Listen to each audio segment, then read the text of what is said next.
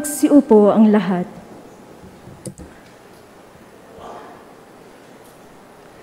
Your Eminence, Your Excellency, the Reverend Fathers, ang aming Mayor sa Pateros at ang Mayor ng Maynila, mga minamahal kong kapatid kay Kristo. Ang pangalan po ng parokyang ipinagkatiwala ng Arsobispo kay Father Jack ay Santisima Trinidad. Bagamat ang fiesta ay pagkatapos ng Pentecostes, parang mas malaki pa sa fiesta ang ating pagtitipon ngayong gabi. Pero ang totoo naman po ay hindi lamang Sunday pagkatapos ng Pentecostes ang fiesta ng Santisima Trinidad. Sapagkat kung tutuusin, araw-araw po ay fiesta ng Holy Trinity. Araw-araw po ay fiesta ng Santisima Trinidad. Di ba araw-araw gumagawa tayo ng tanda ng krus sa ngalan ng Ama at ng Anak ng Espiritu Santo? Bago magdasal, pagkatapos magdasal, bago kumain, pagkatapos kumain, bago matulog, pagkagising, minsan bago pa pumasok sa basketball court, gumagawa rin ng sign of the cross. Gumagawa tayo ng sign of the cross kapag tayo nagdadasal sa patay, nagdadasal sa buhay, buhay na buhay, Santisima Trinidad, araw-araw ng ating buhay. At Santisima Trinidad po ang pangalan ng ating parokya. Balikan natin yung Santisima Trinidad para sa ating buhay, lalo na dito sa parokyang ito. Kapag tayo ay gumawa ng sign of the cross, anong kamay ginagamit natin? Kanang kamay. Bakit kanan? Basta. Kapag tayo ay sumumpa sa watawat, nagsumpa ang mag-asawa sa kasalan, kanang kamay. Nag-uusapang sapagkat ang kanang kamay ay kamay ng kapangyarihan at kamay ng karangalan. Ibig sabihin po, karangalan natin itinataya ko sa Diyos. Kapangyarihan natin itinataya ko sa Diyos. Kaya kahit kaliwete akong magsulat, kanang kamay ang gagamitin ko para sa Diyos.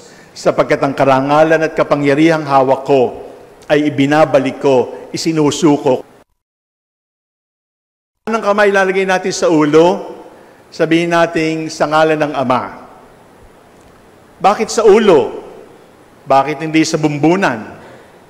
Bakit hindi sa kilay? Bakit dito sa noo? Alam ko na sagot. Basta. Sa loob ng ating ulo, sana mayroong utak. At yung utak sumasagisag sa ating isip, kaya nilalagay natin dito para sabihin, ang aking isip ay para sa Diyos. At bababa sa dibdib, sapagkat sa loob ng dibdib, naroon ang ating puso. At ang puso ay tanda ng pagmamahal, kaya ang ibig kong sabihin, ang aking isip para sa Diyos, ang aking pagmamahal ay para sa Diyos. At ilalagay natin sa kaliwang balikat, tatawid sa kanang balikat. Bakit balikat? Ang balikat ay nag-uugnay sa ating braso. At ang balikat nag-uugnay sa braso at sa ating katawan. Ang ibig sabihin, ang aking pagkilos ay para sa Diyos. Ang aking isip para sa Diyos. Ang aking pagmamahal para sa Diyos. Ang aking pagkilos para sa Diyos. At pagkagaling dito, pagsasamahin ng dalawang kamay, at sasabihin nating Amen. Huwag na huwag niyong ilalagay yung kamay dito. Dito po. At sasabihin nating Amen. At ito, yung piyesta ng Santisima Trinidad na hindi lamang pang June, kundi araw-araw kapag ginagawa natin. Bakit ko sinasariwa para sa inyo ang tanda ng krus? Kanang kamay, karangalan at kapangyarihan. Noo, ang isip ko para sa Diyos. Dibdib, pagmamahal ko para sa Diyos. Balikat, pagkilos ko para sa Diyos. Amen, ang aking buong pagsang-ayon binibigay ko sa Diyos. Bakit? Sapagkat ito ang ipinagkatiwala ng Arsobispo kay Father Jack. Sa hapong ito, opisyal, tinataya ni Father Jack ang lahat ng karangalan, lahat ng kapangyarihan, bawat hininga na ibibigay sa akin ng Diyos, ibibigay ko para sa parokyang ito. At parishioners ng Santisima Trinidad, kapag naramdaman ninyo na hindi na ibinibigay ni Father Jack ang kanyang buong pagkatao para sa inyo at para sa Diyos, magreklamo kayo. Sapagkat mayroong kayong karapatan mula sa aming mga pari na ibigay namin ang lahat-lahat. Wala nang ititira sa amin. Kapangyarihan, karangalan, hininga, alay sa Diyos. Naririto si Father Jack, ang kanyang isip para sa Diyos, at tuturuan kayo na sa pamamagitan ng isip, makilala din natin ang Diyos. Kaya pag may seminar, kapag may recollection, kapag mayroong formation, at niyayaan kayo ni Father Jack, pumunta kayo.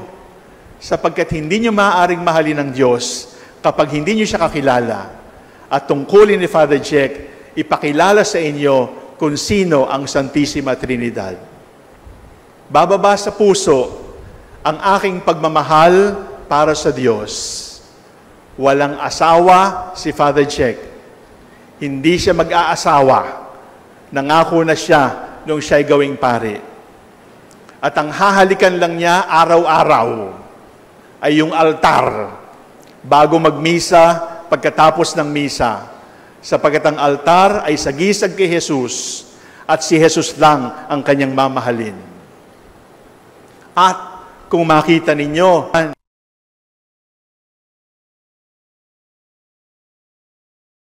na parishioners ng Santisima Trinidad, kalakalahati ang pagmamahal natin sa Kanya. Kung ang pari ay nagbibigay ng halimbawa ng aking buong pagmamahal ay para sa Diyos, ang parishioners na ipinagkatiwala sa Kanya, buong pagmamahal din dapat ibigay sa Diyos. Ang aking pagkilos para sa Diyos. Si Father Jack ay hindi lamang pari sa altar, hindi lamang pari sa kompesyonaryo, hindi lamang pari sa bautisteryo. Si Father Jack ay pari 24/7. Sapagkat ang pagkapari ay hindi parang alba at sutana na pwede mong isabit sa hanger at hindi na ako pari. Maaring hubalin ang vestment, maaring tanggalin ang alba, subalit ang pagkapari ay tatak. Mapalangit, sa impyerno, dala-dala ko ang tatak na ako'y pari, lingkod ng Diyos. Karangalan at kapangyarihan para sa basta galing sa Diyos.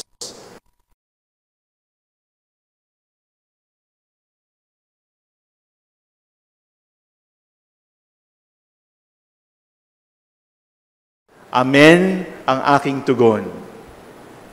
Bakit ko sinasabi ito sa inyo? Pwede ko namang kausapin na lang si Father Jack at ipaalala sa kanya ang kanyang tungkulin. Sinasabi ko ito sa inyo sapagkat hindi makakaya ni Father Jack na ang kanyang lahat ng kapangyarihan at karangalan ay itaya sa Diyos. Hindi makakaya ni Father Jack na ang isip niya ay para lamang sa Diyos, ang pagmamahal niya ay para lamang sa Diyos, ang pagkilos, ang pamumuhay niya ay para lamang sa Diyos. Hindi niya makakaya ito kapag hindi ninyo siya tinulungan. At kaya ko sinasabi ito sa inyo ay sapagkat kailangan ni Father Jack ang tulong ninyo. Araw-araw, gagawa tayo ng tanda ng krus. At sa bawat tanda ng krus, kapangyarihan, karangalan, taya sa Diyos. Isip at pagmamahal, pagkilos at pamumuhay, taya sa Diyos. Amen. Pagsuko sa kalooban ng Diyos. Bigay na bigay para sa Diyos. Ito ang kalooban ng Diyos para kay Father Jack. Ito ang mission ni Father Jack para sa inyo. Tulungan ninyo siya na maging mabuting pari ng Santisima Trinidad. Tutulungan kayo ni Father Jack na ang Santisima Trinidad ay manatiling matibay na tatak ng ating buhay katoliko, buhay pamayanan sa parokyang ito. Father Jack, taya na ang lahat. Kapangyarihan, karangalan, wala ka nang isusubi para sa Diyos na lahat. Isip, pagmamahal, wala ka nang ititira. Sa Diyos at Diyos ka lamang. Pagkilos at pamumuhay, sana makita namin, Diyos lamang talaga ang pinaglilingkuran. At sa bawat amen na aming sasambitin, sa bawat panalangin na iyong iaalay, sana araw-araw sumunod ka sa kalooban ng Diyos upang sa takdang araw, sa iyong huling hininga, ang lahat ng itinaya mo, makita mo sa bahay ng Ama.